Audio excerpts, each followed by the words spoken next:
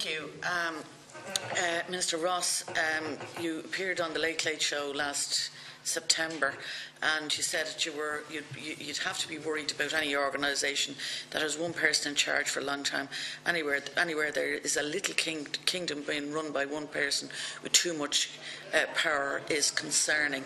Could I just have a very succinct reply from you in relation to what actions you've taken since September on that particular issue?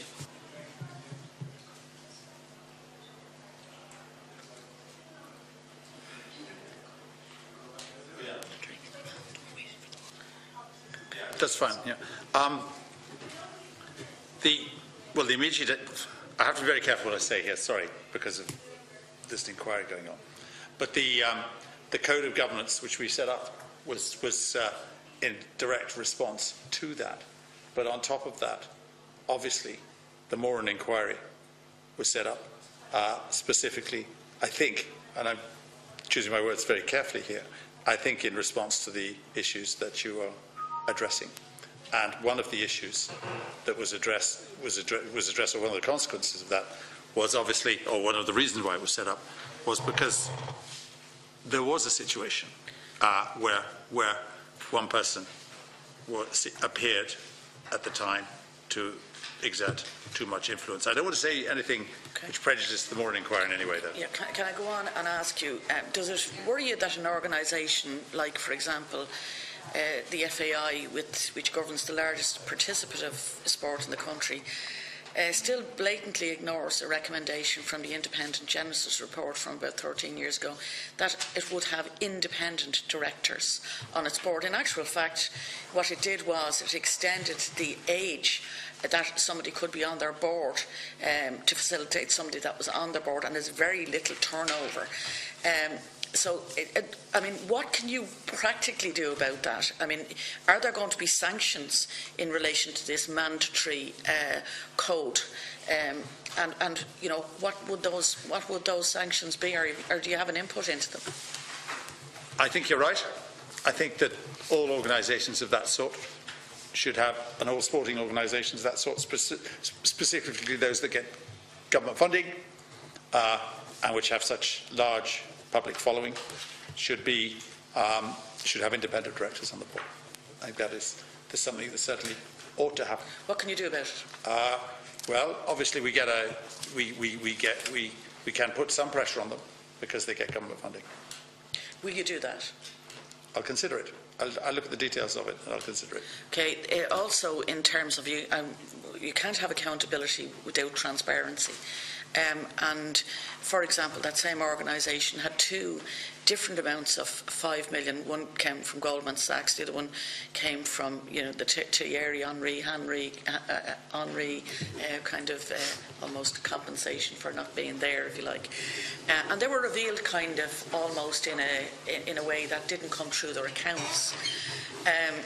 Would that be the kind of thing? I mean, is it something like that Sports Ireland would be, or would you want to satisfy yourself about that, or what do you think about that? I think that's I think that's something which should have been addressed. If it wasn't, it should have been addressed at this committee last week. Sorry. Yeah, go ahead. Chairman, can I just as a flashback to the past, I was a member of the last Oireachtas committee and Senator O'Mahony was the chairman of it. You were a member of it as well, Chairman. We attempted to do that, Deputy, and we were blocked by our own members. Can I just come back to you and say that? And some of them might want to forget that now, but that was actually blocked by this committee. Yeah, well, that might. Could I clarify what happened at that time? In the sense that, as chairman, it's my time, so it's just you will allow just by way of clarification, is that the legal advice, strong legal advice at the time, it was in relation to the 5 million for the Thierry Henry thing.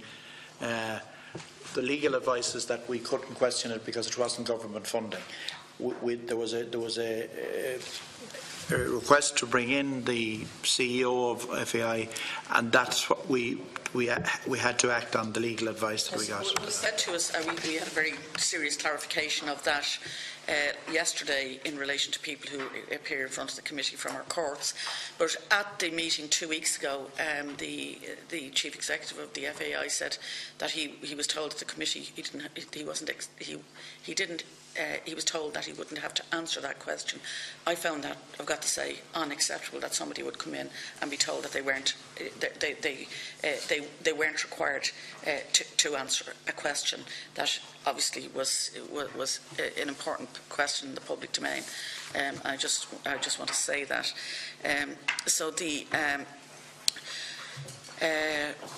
I won't go into the ticketing one because you've made a point that you're constrained in what you can say on that.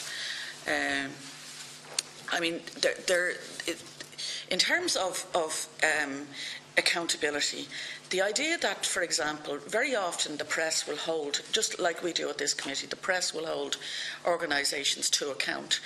And there was the FAI, for example, don't have an AGM after their, or they don't have a press conference after their AGM. Yesterday we saw the OCI state a position and then roll back from that position that they were going to restrict, they were going to have a very significant restriction on the press or indeed people attending the upcoming election or the EGM.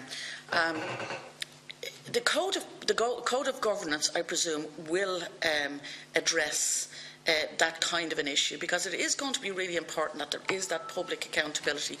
I think when last year the Olympics were overshadowed by a controversy that really undermined the very valuable contribution our athletes made. And you're quite right, Minister O'Donovan, governance very often walks organisations and sports into these unfortunate scenarios. Is that going to be part of the code of governance, that there has to be a public component? And I believe there should be. Chairman, I don't disagree with anything Deputy Murphy has said. In fact, I couldn't have put it better myself.